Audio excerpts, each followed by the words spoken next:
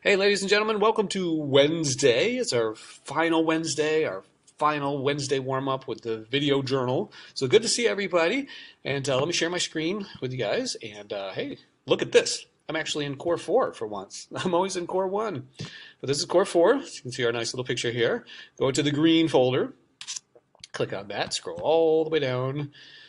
So today's Wednesday the 2nd, so again, our video, and it's kind of a short one. It's really cool, though. It says, explain your experience with this visual test in comparison to your classmates.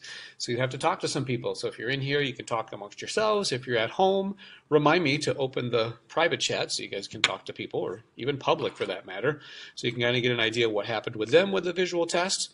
And then it says, based on what you watched, what have you learned about your own eyesight? Okay, this is really cool, so here we go. Curious how good your eyesight is? Take a look at this image. Who do you see? If you're at a normal viewing distance from the screen and have decent eyesight, you should be seeing Albert Einstein. However, if you see Marilyn Monroe, you may want to consider wearing glasses or contacts. Wearing your glasses right now? Try taking them off and the image may change. Or if you're near somebody else, ask them what they see. The effect can actually be seen by anyone if we change the distance or size of the picture. If it's far away, you're more likely to see Marilyn Monroe, as our eyes only pick up the broader strokes of an image from a distance. But as you come closer to the image, you see the finer details of Einstein. We promise we haven't changed anything digitally. In fact, pause this video now and try walking away from your computer screen. Chances are the image will change, and at a different distance than your friends because our eyes are all slightly different. So it says to pause. Oops, all that stuff came up. But yeah, I mean, I remember doing this at the Smartboard last year or something. As you walk away, you see the woman. I don't know if you know who Marilyn Monroe is, but you step away and you can see her. And as you walk closer, you see Mr. Albert Einstein. I'll unpause here. The further away you can stand and still see Einstein, the better your eyes likely are.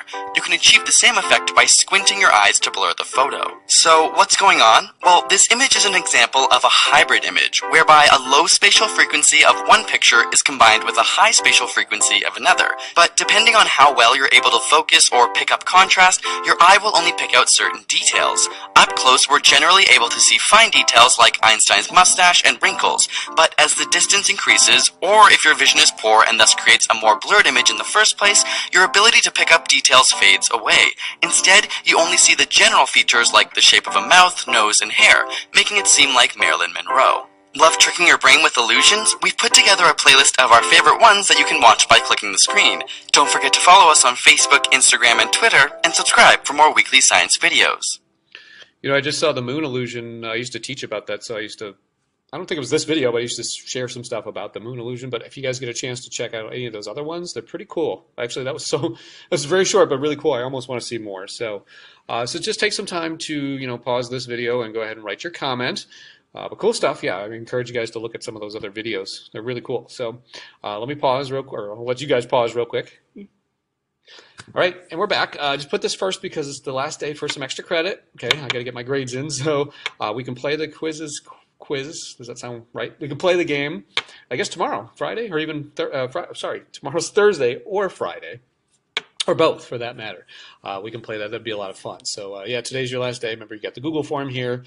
Put your name, first and last name here, all this information. I made a video on like what to do here, so when you get a chance, if you guys want to do the extra credit, if you haven't done it yet, just go ahead and click play and watch that. And hopefully that helps out. Otherwise, I can.